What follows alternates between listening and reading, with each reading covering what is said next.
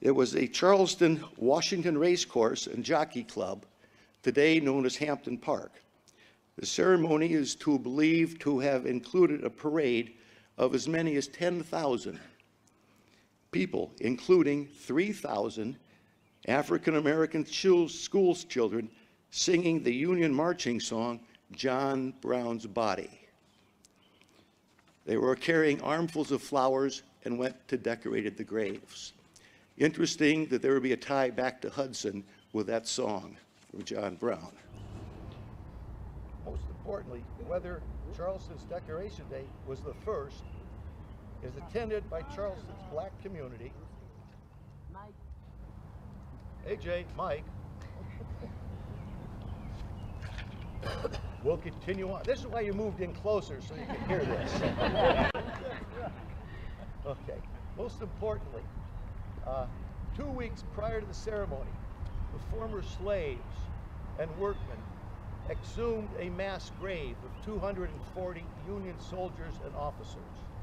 They then took those remains and buried them in individual graves with honors. Now, each soldier was given a proper burial.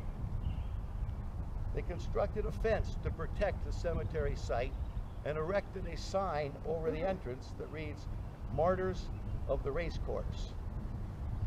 The dead prisoners of war at the racetrack must have seemed especially worthy of the honor that former slaves had in treating their remains, because there was a tie between the slaves at that time and the Union officers and soldiers, because both suffered imprisonment and mistreatment by their captors.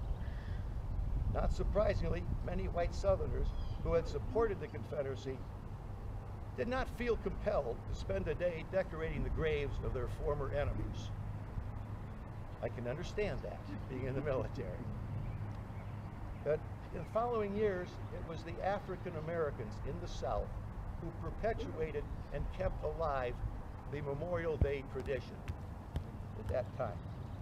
Now, my generation, probably some of you, grew up listening to the radio and listening to Paul Harvey, the commentator, who at the end of his specials would say, "And now you know the rest of the story."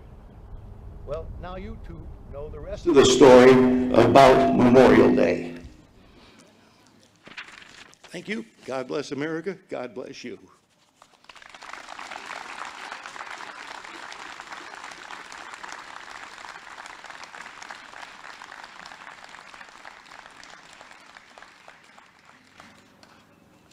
Apologize for the lapse in sound, but that it was no fault of the sound system.